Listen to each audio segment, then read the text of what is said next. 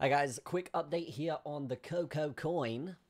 We can see that, yeah, we are comfortably over this trend line now. We are chilling on that front. If we are just looking at the chart, making this a chart video today, we can see that, yeah, we did actually come up and try and test this 60-minute volume weighted ATR band here. We also broke this high area, right? So overall, I think fairly bullish so far. We have had a bit of a pullback here, but we are being held up by the 21 EMA on the 4-hour, right? Let's take a look at the longer term here and just kind of scope this out on more of a macro sense. We can see here that, yeah, we did get this confirmed high put in, but we broke over that trend line pretty nicely. And now, yes, after, I would say, what? It's 6 green days in a row. Pretty good here for COCO. Check. Okay, yeah, so my mic is synced up. Good stuff. Pretty good here for COCO when it comes to that. Oh, yeah, no, that's just the 55. I thought that was me drawing. But, yeah, we can see here that, yeah, we do have this trend line coming through here. And if we just align this with the actual with the candle bodies, we can actually see that, yeah, we are currently on that trend line right now.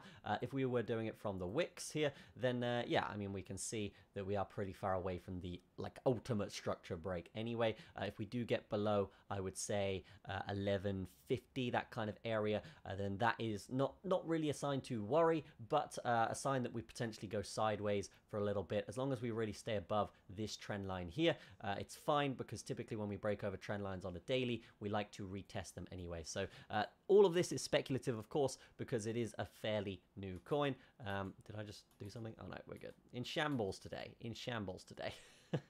We can see here that, yeah, just that retest is really what we're looking for. Okay, so let's keep an eye on that one for the daily. If we are going to go over to the shorter time frames as well, let's check out the 1 hour. We can see actually pretty decent in terms of momentum here, right? So we are seeing a pretty decent buy-ups coming through, and we are seeing pretty decent tests of the moving averages. And what I will say with this thing is, yeah, it is going to be more volatile than these other big market cap coins. But with this being around that 40 mil market cap area, I mean, this is actually pretty stable price action considering, right? Obviously, it wasn't here because we had massive news. We had big investors come in, and then obviously the market makers bring that back down.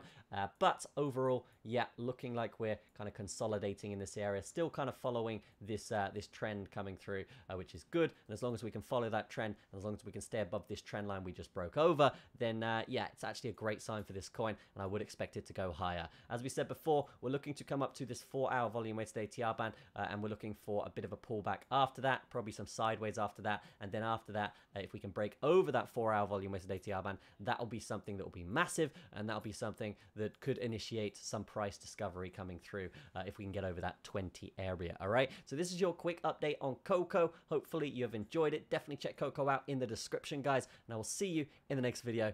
Have a good one. Cheers.